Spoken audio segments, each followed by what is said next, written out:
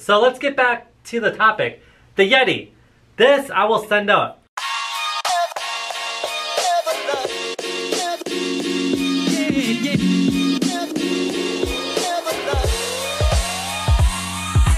Welcome back to Credit Card Wars Part 67. So as some of you guys know, I've been off for 3 months. I just went back live last Thursday, but let's go with the topic today, which is American Express keeps sending me emails. They want me to sign up for a new American Express Business Platinum card. So let's look at the email I received. Normally, I wouldn't recommend anyone clicking on any spam emails. Could be hackers, but this looks like this is from American Express. So let's kind of go through this together and see if it's worth applying for this business charge card. So as you guys can see, American Express loves me. They gave me 3 American Express Business Gold cards. I use these here and there. So let's talk about something that's very important, which is the annual fee. So as you can see here, the Business Platinum card has a $595 annual fee. So we have to look at this and make a decision. Does having a fee of $595 per year offset the benefits? So to make it easy for me, I'm just gonna take these benefits and see if it applies to my own life. So let's start with the first one.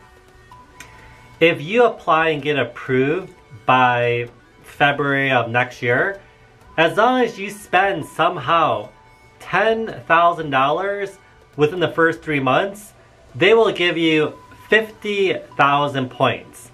I also took a moment to check out their website outside my email, and they also give another bonus, which is if you want another 50,000 points, you need to spend another $15,000. So again, in the first 3 months, you need to somehow spend $25,000 in the first 3 months. Some people don't even make $25,000 a year. Let's keep going down the list. Another benefit that they want to give you is their premium lounge access, meaning if you have this card, you're going to be able to go use one of 1,200 lounges around the world. I have my Priority Pass, and if their lounges are anything like the Priority Pass lounges I've gone to, more recently, the lounges have been stricter. They've been pretty much putting up signs at the door restricting people who have different passes from getting in. So I'm just letting you guys know that's what I've experienced the last 12 months. So let's keep moving along. Airline bonus. So anytime you use your points and you book through the membership rewards portal of American Express, they will give you a 35% points back up to 500,000 points per year. So pretty much what they're saying is if you go through their portal, you book with your points, you book with this card, you're gonna get a 35% bonus back. That's good, I guess, not the best. $200 airline credit. So at the start of the year, what they want you to do is let them know what airline you travel the most with. So where we live in the Northwest, Alaska Airlines is the airline that we use most often as a family in my business trips. So I would let them know that that's the airline I'm going to travel the most with. Anything that I charge related to Alaska, including snacks, beer, anything of that nature, I'm going to get that back 200 bucks per year. Finally, points. How the heck are you gonna get points since you're gonna be charged almost 600 bucks per year? This is a critical one.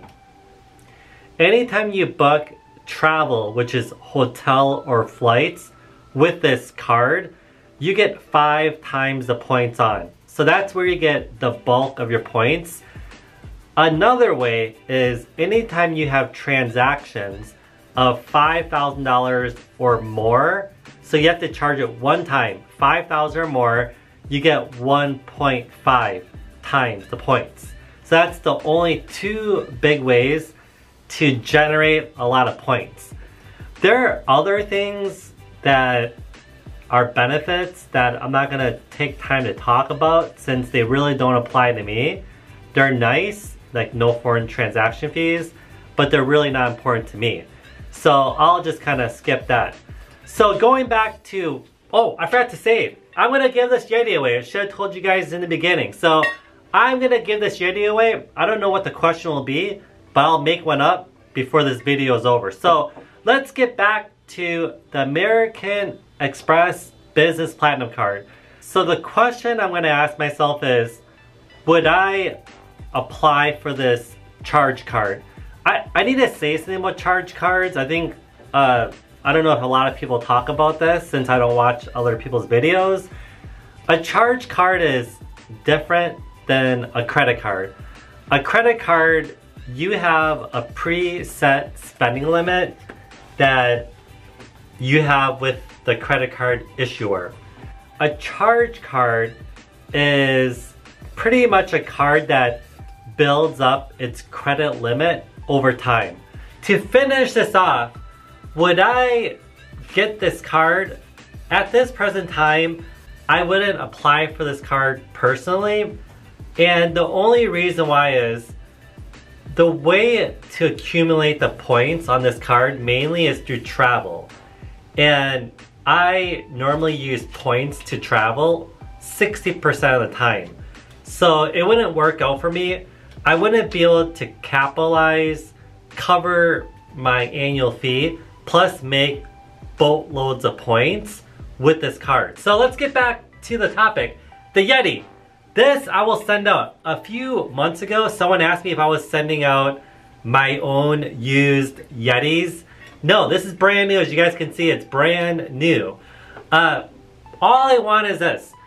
The person that I pick in the comment section who gives me a reason why they might apply for this card, or if they already have the card, if I like their answer, I will go ahead and choose you. I will send you guys a reply comment and you will win. So the person that lets me know why they have the card or why this card works for them, I will send this to them. So you guys, I just wanted to say thank you guys for watching my content.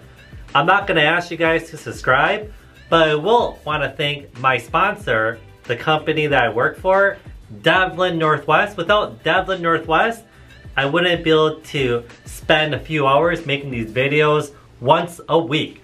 I'll see you guys next Thursday on Credit Card Wars Part 68.